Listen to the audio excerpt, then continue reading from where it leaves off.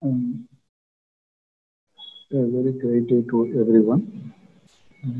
Today we are going to look into the concept of how to avoid clot in dialysis, especially during the hemodialysis procedure, which is the most important factor where we are losing all the clearance due to this clot.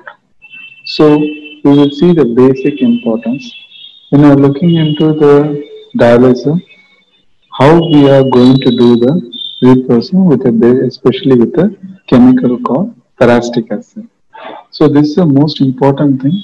The parastic acid is the most important thing for a cleaning of the dialyzer. So that percentage we will be getting at the rate of the minimum concentration should be at the rate of 1%, and the minimum dwell level should be more than a minimum, at least should be kept at the rate of 11 hours. So, what is the basic thing of getting into the thing is how the dialyzer regime should be done. It is difficult for the fluid to displace the air once the air has been introduced into the fluid-filled dialyzer. So, how is air introduced into the dialyzer, and what are the causes of air introduced into the dialyzer? So when we are doing anything, we should know what is a priming level. The priming should be maintained at the rate of 100 to 150 ml per minute. We should not cross the priming beyond this limit, which we need to be very, very careful. So most of the time when people do a priming, they used to keep at the rate of 300, 400, 450 ml and all. So this may cause a complications to the especially to the problem with the membranes, with the air, and small air particles will be enter into the membrane. So always prime the dialyzer and blood tubing at the rate of 100 to 150 ml per minute. So generally people think during the priming, we need to remove all the airs, then only we should start the gas. But most of the time, what we do is we may see the air in the blood tubing, syringe pumps, and all. The syringe arterial line, syringe lines will be the heparin lines. So these lines of air need to be removed completely. Without that, we should not do anything.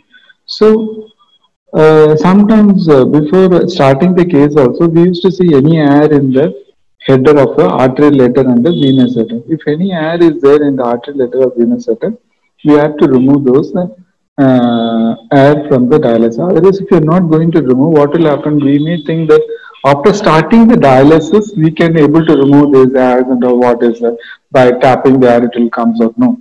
Before starting any cases, you have to see any air particles are there in the header or not. Generally, we used to invert the dialyzer and then we do the priming and all. So generally, when you are doing the priming, the air which is going to enter basically from the arterial header. So arterial header should be free of air. All air particles should be removed. And syringes or any air particles are there, that also that air need to be removed completely and it should be primed. So most important things we have to understand, air is the depth to a dialyzer. If any air entered into a dialyzer, that means the air once it is entered and blood is also having a contact, both air and blood contacts together, there will be chances of a clotting will be high. So air can also be fractured into micro bubbles. That airlock pores in the membrane itself. So don't think if air and bloods are going to contact, sure there will be more chances of a membrane block. That particular membrane, if air enters and blood along with that, so there may be a chances of a block in the membrane. That is why we used to say, whenever in the termination, the people wants to terminate with a saline air termination, they will say. That means saline will goes back and then follows with the air. So what will happen? Once the saline and goes back with the air means there will be more chances of a clot in the line. So this micro air bubble, how to prevent it? How this micro air bubbles is forms is most of the time the people used to while priming or when they see any air they used to tap the dialyzer with any type of equipment or with the hand also. Sometimes while tapping the dialyzer, these air bubbles will be formed more and more. So we have to be we should not do while priming. We should not only we can do a compressing and bring it out there. Only tube compression can be done, not the uh, cartridge or filter should be tapped. So what is the air block? How the air block is happening is it's basically when your flow rate is a normal at the rate of 100 to 150 ml, there won't be any problem. But if it is more than that or anything, you are keeping at a very high speed, this blocks may be happening. See, for example, here when we are not tapping the dialyzer and we are not going to touch it, so when the air is going, the air is totally displaced with a normal saline. And this is suppose in case if you start to touch the tapping the dialyzer to remove the air molecules, what will happen is if you see that air will start generated more and more, and finally you will see more air bubbles in the dialyzer. So, and most of the time, when you see sometimes after continuously priming also, you will be pressing and pressing, air will be coming. Till starting also, you feel a bored of how long you will be pressing till the air may be coming. That is all because of your high speed of a priming. When you do a low speed of a priming, by the time you will finish the priming also, keeping at the rate of 400 ml of a blood flow rate, and finally to remove the air, you will be pinching for more than another 3 to 4 minutes. Even if you press it continuously for the 10 minutes, also that air is going to come to you during the, before you are going to start the procedure, the air is going to come. So always prime the dialyzer with 100 to 150. So air in the dialyzer, totally it is going to be a complete membrane block. So because of the membrane block, no more amount of blood loss will be there. More amount of a blood loss, you will have a more amount of clotting and and also you will be losing the membrane. Clearance is going to be come down, and in overall major complication you are going to see in the patients also. So how much of membranes are blocked, that much of membranes are damaged, the clearance is going to come down. What is the priming speed in a dialyzer? The priming speed in a dialyzer is you will generally keep it around like a less than 150 ml per minute. Whenever you are keeping a more and more amount of blood flow rate, so there will be more amount of air bubbles will be forming inside here. So always priming your dialyzer with a 150 ml per minute. So most important thing is if you are a higher priming speed, what will happen? You can see here there is a more amount of air bubbles may be formed inside the dialyzer. So rings back the speed in a dialyzer, and whenever you are keeping the high speed of a dialyzer, there will be more and more complications you may be facing it. So second thing is always remove the air from the dialysis compartment also.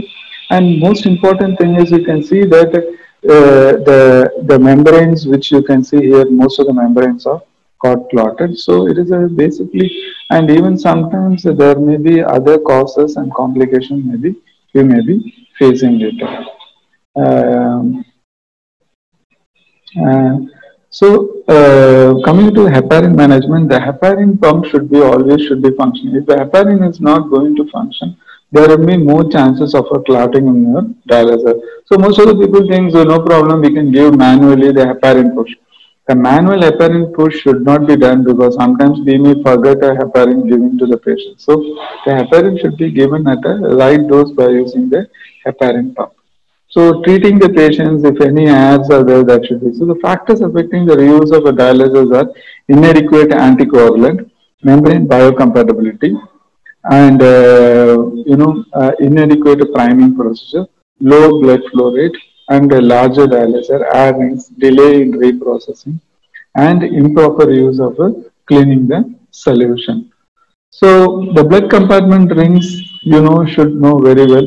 If any blood go, cleaning the first, so the blood compartment should be cleaned first. Then follows with the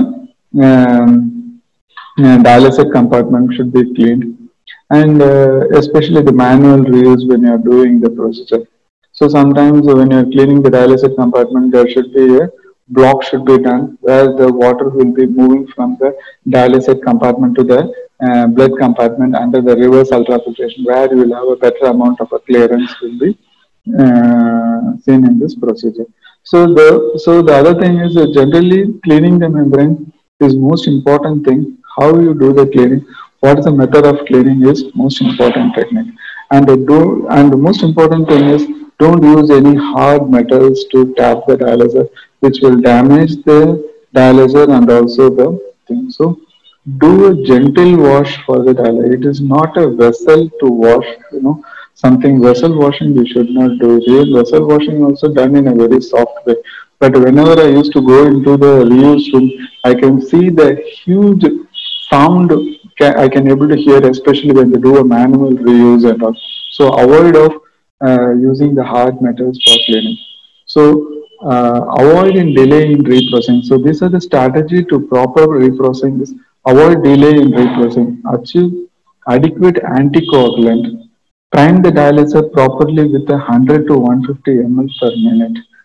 And other than the patient who are undergoing heparin dialysis, heparinized saline during priming, avoid the blood loss and clot. So always try to give a heparinized saline for a, especially for a priming, or especially you are going for a priming, you should do with the heparinized saline priming you should be doing. So avoid air rinse during the termination.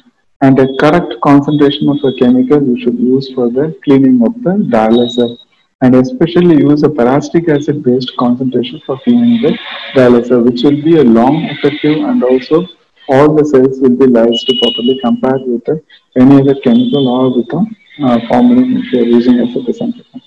So give a correct pressure during wash. High pressure or low pressure both may not be effective. So you want to give a correct pressure for the for cleaning the dialyzer. Use biocompatible dialyzer. Thanks for your attention. If you have any further questions, you can ask over to the groups. I'll be ready to answer for you. Thank you very much. Have a great day.